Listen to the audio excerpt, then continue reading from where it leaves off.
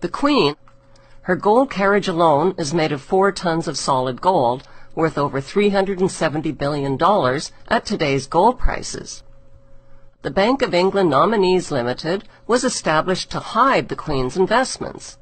Secrecy about her wealth protects her. Government and banking officials inform the Queen about where to invest her wealth. That's called insider trading, and it's illegal. But the Queen gets away with it scot-free. Why? Because she's the Queen, and she's immune to prosecution.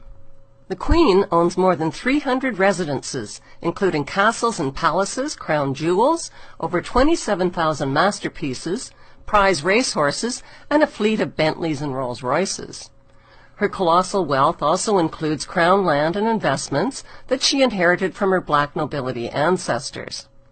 The Queen's Crown estate includes over 50% of the UK's coastline, as well as Regent Street and Windsor Great Park.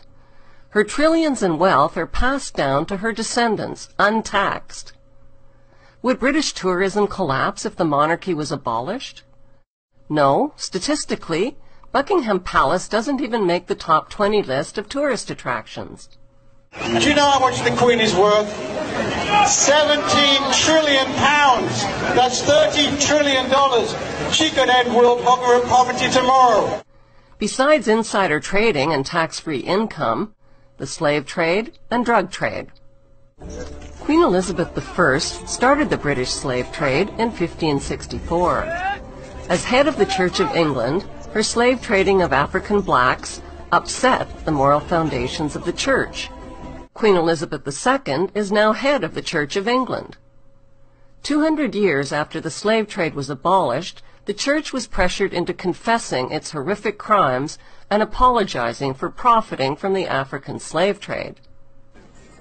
At first, the Queen and the Church only admitted to owning slaves and plantations, but the public soon discovered that the Church had given their blessing to something far worse. The Church had approved the beating, mutilation, rape, kidnapping, and murder of tens of millions of Africans by declaring that Africans had no soul. This gave the Church a divine license to profit from their diabolical crimes. Even more lucrative than Queen Elizabeth's slave trade was Queen Victoria's drug trade. Opium was grown and manufactured in the British-owned opium factories of British India.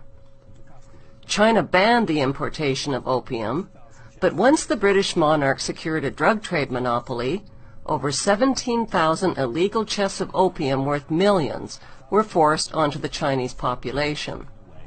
The British waged 3 drug wars on China to force them to pay for the illegally imported opium. China's emperor didn't stand a chance against the British East India Company gunboats and Royal Navy.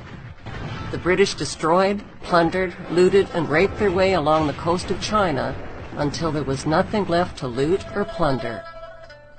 On August 29, 1842, the Treaty of Nanking forced the Chinese government to pay £15 million to the British merchants to open up its ports to opium trade and to cede Hong Kong to the British.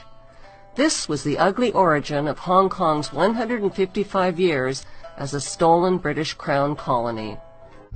There are people who believe that they have a God-given right to rule over others. They believe that their outward appearance is superior to all others.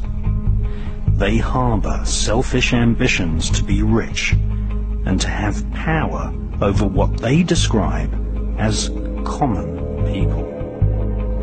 They lie, cheat, steal, strangle, stab and slash their way to power.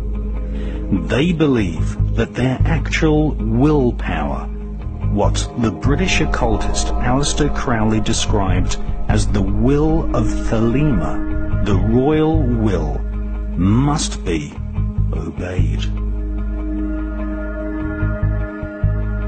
Literally millions of people have been slaughtered at the behest of the royal lust for war, and thousands of people have been assassinated so that demonic dukes and killer queens can reign supreme.